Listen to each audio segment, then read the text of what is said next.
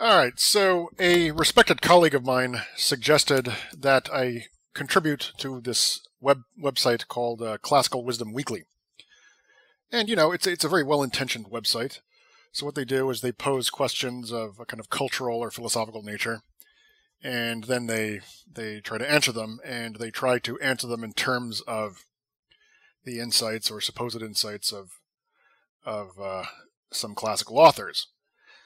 Anyway, I'm not going to contribute to that website, but what I will do is I will occasionally, regularly, but occasionally answer some of the questions they pose. Okay, so the last time that they posed a question, because they send emails out to their subscribers, of which I'm one, so they asked the following question: Is mental illness real?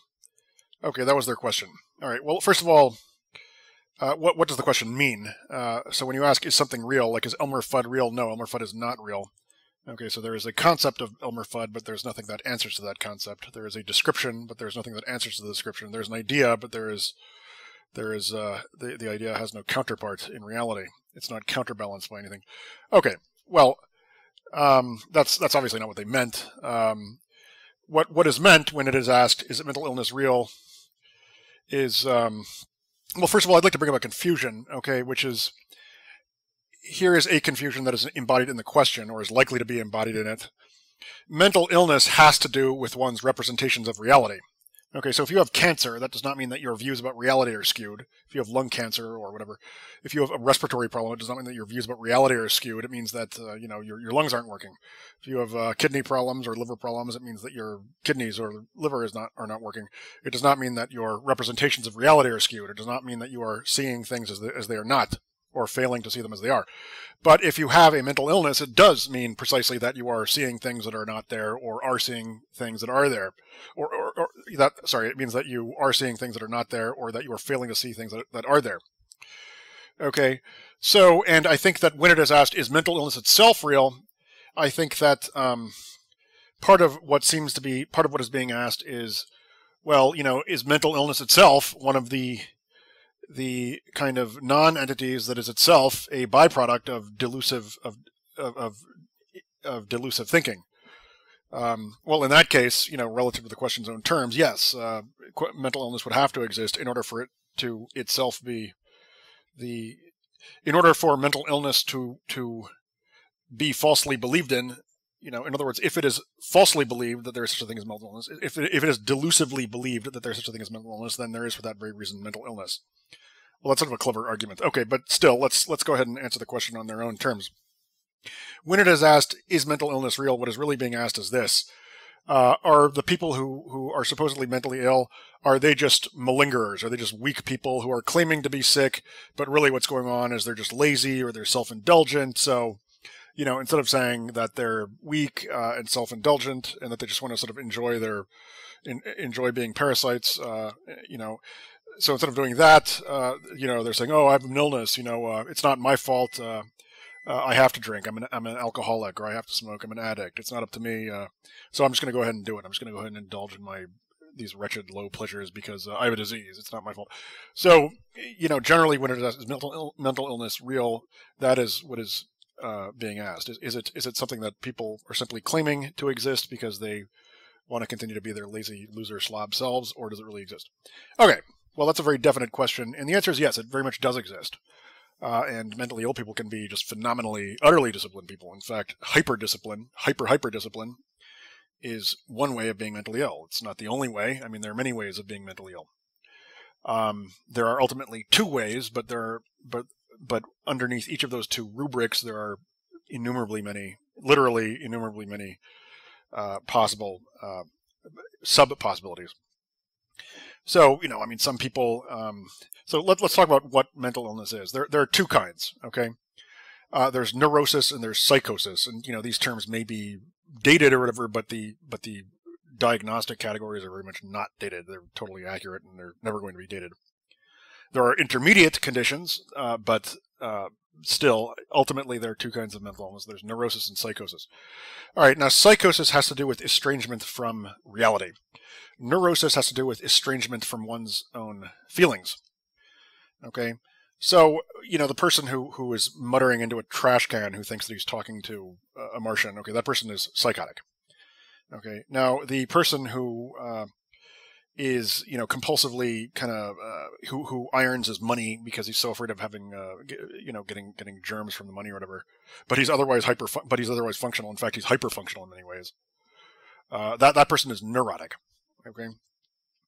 And so the case of the person who irons his money, that's an actual case, by the way. That's actually a thing. And there's a specific case that I have in mind. There was a case study about such a person, and it's also something that does happen, believe it or not. In fact, quite common. But so that has to do with so actually that particular case, it was referenced in a brilliant case study by Freud called the Rat Man. And so this basically this person, this extremely uptight person who worked for the Treasury Department, he was a money man. He would go out and perform the most lewd acts with these prostitutes, but apart from that, he was incredibly punctilious. And one of the things he would do is iron his money. And when Freud asked him, well, Freud thought that because this guy would give Freud as payment all of these brand new bills. And so Freud said, you always know when somebody works for the Treasury Department because they give you brand new notes. And then the patient said, oh, no, those are actually old notes, but I iron them. And then Freud said, well, wait a second. Don't you go out and have unprotected digital sex with these, gonorrhea-infested prostitutes every night? And he's like, oh, well, yeah, sure. But do you realize how dirty money is? So here's what is going on in that case. Well, two things are going on in that case. One is that there's a displacement, right? So this guy really enjoys, his shenanigans with these prostitutes. Okay, that's understandable, whatever. And he doesn't want to give that up. Okay, he does not want to give that up, but first of all, it is in fact, just epidemiologically, it's not a good idea. Okay, because you can get diseases, right? Especially doing what he was doing, right? You could get diseases. The other thing is that but he didn't want to give up his. So he had two things going on there. On the one hand, he did not want to forego this source of pleasure. On the other hand, he wanted to avoid the disease-related problems that are associated with that source of pleasure. So what it is, he split the difference. He did not forego the source of pleasure, but then he ended up overcompensating when it came to hygienics and other areas of his life. He displaced, right? And then he rationalized, right? He said, oh, well, money is dirty, which it is. Okay, so he ironed the bills. It was a displacement. Okay, but then there's another thing, which is that in that particular case, it seems to me that it was not simply a displacement. The displacement had to do not merely with his wanting to continue to have, this sort of sex with prostitutes. The displacement also had to do presumably with some kind of guilt. In other words, it seems to me that if it were just a sort of garden variety source of pleasure and were not otherwise implicated in some kind of internal conflict, I think that he wouldn't have had so many resistances just to kind of acknowledging it and dealing with it. But I think that there are obviously a lot of other things going on. First of all, why is he going with prostitutes? Why not just with normal women, right? Well, because obviously there was some kind of inhibition there. Well, what is that inhibition about? Well, the inhibition, usually people who have a tough time, having relations with women, people who have to sort of go and see prostitutes. These are people who don't like women. That's why they have to. Instead of just going on a date and sort of having a normal relationship with a woman. Even if somebody is just your quote unquote, sex buddy, you still have to hang out with them and you still have to sort of like them. Otherwise, you're not going to be around them long enough for them to consent to have sex with you, right? And the thing is that if you really, really, really hate women, that's not going to happen. So, such people end up, going to prostitutes. And that's also a very emotionally very antiseptic thing. I mean, it's septic physically, but from a disease standpoint, but from a psychological standpoint, it's very antiseptic. So probably, his inability to kind of confront this, had to do with, an inability to confront sort of profound dislike of women, which is often cloaked under shyness, okay, and actually an attitude of excessive deference towards women. Anyway, so I think a lot of things are going on there. But so that is an instance of neurosis, right? So the guy is very functional. He sees external things as they are. And he's, by all benchmarks, he's sane. I mean, he is in fact sane. at least relative to one to the better known delineation of that term. But he's very alienated from his own feelings. Okay, there's a lot going on there that he doesn't know about, so it has to come out in terms of in these distorted forms. It has to come out as symptomatic derivatives. It doesn't come out normally, and now that is a very serious illness, right? Because a lot of energy is being bled away because he cannot live the way he really wants to live. What he really wants is, whether he knows it or not, is to have a relationship, a gratifying relationship, but he can't, so he has to engage in these sort of pathetic kind of one-dimensional proxies for relationships.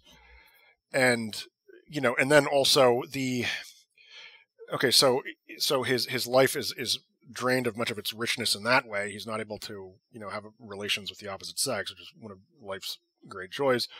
Okay, there's that. But there's also the fact that you notice that his entire personality architecture, right, this punctiliousness, the hyper-cleanliness, the primness, the propriety, the rigidity, right, these were all ways of containing this rabid, ravenous, and perverse sexuality of his, right? So what ended up happening was that as a kind of payment, so had he actually been a little bit more in touch with who he was, he would not have had to be this uptight guy who lived in this sort of prison of his own neurotic compulsions, and his life could have been a lot better.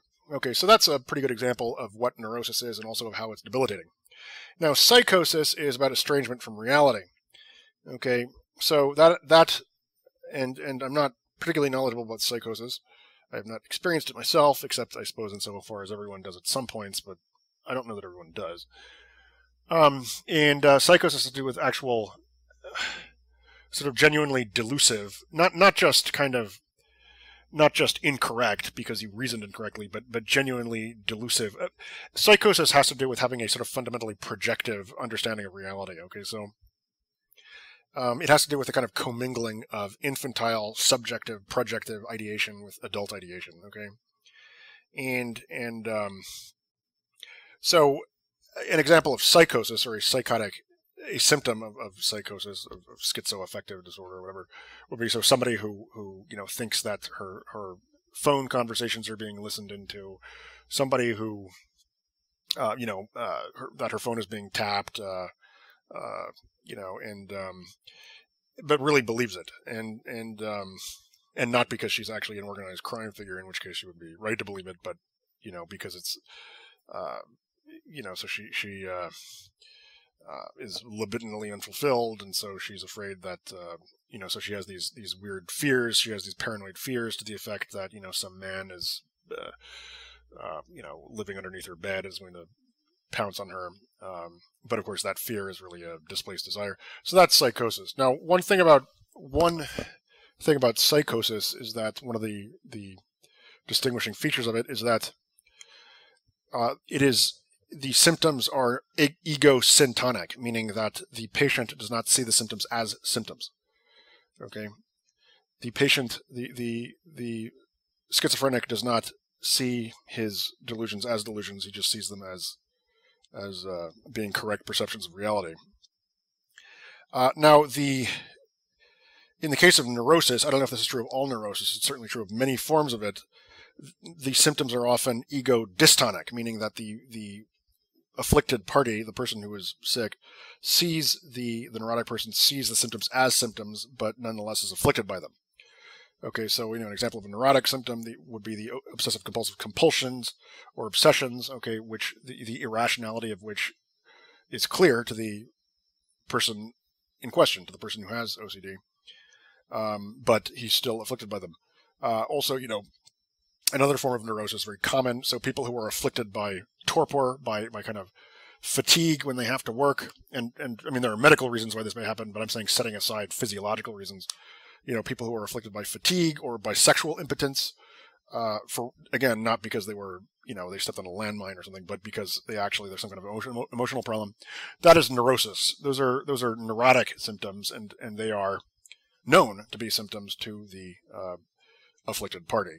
So mental illness is very real, and it's not just about will, and oftentimes hypertrophied will is a sign of mental illness. and again, that is itself a lot of extreme personality traits are ways of managing mental illness. And oftentimes, people who have just extreme focus, this is not always true, but who are sort of who are extremists, that is a kind of displacement. So what it means is they will often be incredibly hyper disciplined and assiduous in their pursuit of some objective, but it's a kind of displacement because the real objective, which they're not addressing, is this emotional disturbance. A lot of character traits, a lot of our character armor, to use a term that Wilhelm Reich came up with. He was a brilliant psychoanalyst. He wrote a book called, I think, Character Analysis, and but a lot of look, nobody is free from mental illness, okay, and it's hard to distinguish. It's hard to draw the line between just kind of garden variety emotional conflict and neurosis. There is a difference, okay, but there's a lot of area of overlap. So it doesn't mean that there's no difference, but it also means that the difference between a neurotic conflict and a garden variety emotional conflict is not comparable to the difference between a cancerous cell and a healthy cell. Okay, it's not that binary. There is a difference, though. In any case, but a lot of our personality traits are ways of managing anxiety and depression and conflict generally. And incidentally, those two emotional conditions, they're not exactly emotions, they seem to be more kind of conditions which have emotional derivatives, but those two kind of configurations or conditions or whatever, those are neurotic, okay? Because fear is not neurotic, right? I mean, you see a shark swimming towards you, you're afraid. That's not neurotic, right? Now, anxiety is neurotic because the object of your anxiety is never quite what you think it is. If it were, so there is some external danger, and that does cause you fear, but really that external danger, though an actual external danger and something that you should be afraid of, that also awakens some kind of quasi-consciousness on your part of some internal danger or something that you're fleeing from.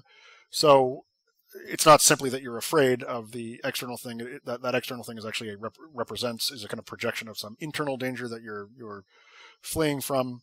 And so when you're dealing with that, that's kind of anxiety. And then when you're dealing with the fallout of some of a situation that involves internal and possibly as well also external, but internal dangers, when you're dealing with the fallout, you're dealing with depression. Okay, so the anxiety has to do with fear of something that is half unknown. Then the depression has to do with failure, with the results of failing to deal with with the half unknown thing of which you were afraid. So yes, mental illness is real, but it is important to keep in mind that there are two very different kinds: psychosis, which is alienation from external reality, and neurosis, which is alienation from internal emotional reality. Two very different things. Now, another thing is that the neurotic, it is not his intellect that is damaged, it is his will. And with the psychotic, it is not his will that is damaged, it is his cognizance of reality. So there are these symmetries and these asymmetries between them that are very interesting, and I talk about them in my book, Neurosis and Psychosis, and other psychoanalytic vignettes, available on audible.com. Thank you.